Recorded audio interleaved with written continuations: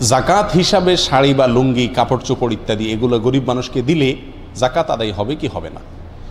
এই প্রশ্ন উত্তরে বলবো, ফসলের জাকাতের ব্যবস্থা ইসলামে রাখা হয়েছে গরিবের খাদ্য এটার ঘাটতি পূরণ করার জন্য।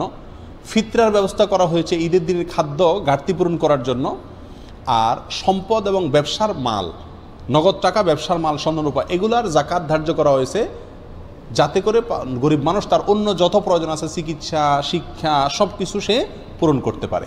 অতএব ইসলামের মূল বিধান হলো যেই বস্তুর জাকাত যেভাবে দিতে বলা হয়েছে সেভাবে দেওয়া।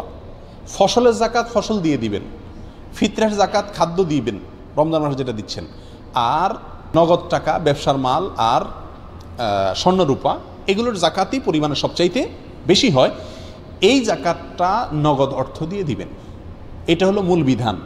নগদ অর্থ দিয়ে যদি না দেন, অন্য কোনো কিছু দেন, তাহলে কোনো ওলামা একরামের মতে আপনার জাকাতই আদায় হবে না, আপনাকে নগদ অর্থই দিতে হবে। আর অনেক ওলামা একরাম বলেন আদায় হবে শর্ত সাপেক্ষে। শর্ত কি? শর্ত হলো সেটা গরিবের স্বার্থ সংরক্ষণ করে এরকম কোনো জিনিস দিয়ে দিতে পারেন। যেমন কথার কথা, একজন গরিব আছেন যাকে ক্যাশ টাকা দিলে নষ্ট করে ফেলবে, অথচ তার একটা সেলাই মেশিন দরকার, তার একটা দরকারি জিনিস দরকার যেখান থেকে আয় আসবে, তার দারিদ্র্য দূর হবে, তাকে আপনি সেটা কিনে দিলেন, এটা একটা বিষয়। অথবা এমন কোনো বস্তু দিলেন যে বস্তুটা তার উপকারে আসবে।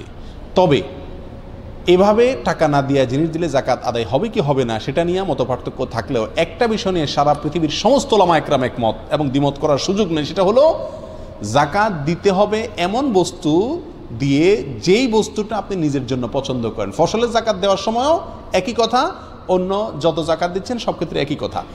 যেই লুঙ্গি, যেই শাড়ি আপনি নিজে পরিধান করেন না, আপনার স্ত্রীর জন্য কিনেন না, সেটা গরিবকে জাকাত হিসাবে যদি দেন, সেটা হবে তামাশা, সেটা হবে জাকাতের নামে কি? তামাশা করা। আমাদের দেশে যারা জাকাতের শাড়ি এবং লুঙ্গি দেয়, এরা জাকাতের শাড়ি এবং লুঙ্গি দেওয়ার পিছনে একটা অসৎ উদ্দেশ্য কিছু মানুষের মধ্যে কাজ করার সম্ভাবনা আছে। সেটা হলো এই, নগদ টাকা দিলে তো কেউ দেখবে না, শাড়ি বা লুঙ্গি যদি গরিবকে দেওয়া হয়, এটা পরে পরে গরিব হাঁটবে আর সাইনবোর্ডের কাজ করবে, কে দিছে, অমুকে দিছে, অমুকে ছেলে দিছে, ঠিক না বেঠিক? না হলে শাড়ি লুঙ্গি কেন দিবে? গরিবের কী জিনিসটা দরকার সে জানে, টাকা দিলে সে তারটা প্রয়োজন মেটাতে পারে। আর শাড়ি লুঙ্গি দিলেও এমন শাড়ি লুঙ্গি দিচ্ছে যে শাড়ি লুঙ্গি ওই বেচারা 6 মাস ব্যবহার করতে পারে না, বরং এক ধোয়াতেই ওটা কি হয়ে যায়? সর্বনাশ হয়ে যায়। আমাদের দেশে বিভিন্ন দোকানে দেখবেন রমজান উপলক্ষে বিশেষ করে সারা বছরই থাকে, এখানে জাকাতের শাড়ি লুঙ্গি পাওয়া যায়। দেখছেন আপনারা? জাকাতের শাড়ি লুঙ্গি পাওয়া যায়, এটা দোকানে লেখা থাকে। এর মানে কি?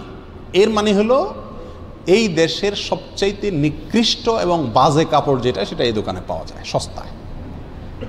যিনি জাকাত দিবেন বা জাকাত দেওয়ার নামে তামাশা করবেন, তিনি অল্প টাকায় বেশি করে কাপড় নিতে পারবেন, বেশি মানুষকে দিতে পারবেন এবং তার নামটা বেশি হবে।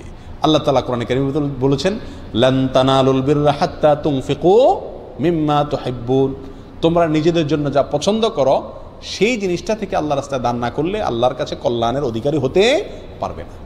অতএব জাকাতের শাড়ি লুঙ্গি নামে আমরা কম দামা, খারাপ জিনিস, নিকৃষ্ট জিনিস, বাজে জিনিস যদি দেই, তাহলে সেটা আল্লাহ সুবহানাহু ওয়া তাআলার সন্তুষ্টি আমাদেরকে কোনোদিন এনে দিতে পারবেন না, বরং এটি জাকাত দেওয়ার নামে একটা তামাশা। যদি দিতেই হয় তাহলে এমন সম্পদ দিয়ে জাকাত দিতে হবে যেই সম্পদটা গরিবের কাজে আসে। তবে সবচেয়ে উত্তম হলো সর্বাবস্থা তাকে কি দেওয়া? ক্যাশ টাকা দেওয়া। আল্লাহ তাআলা আমাদেরকে বুঝার তৌফিক দান করুন।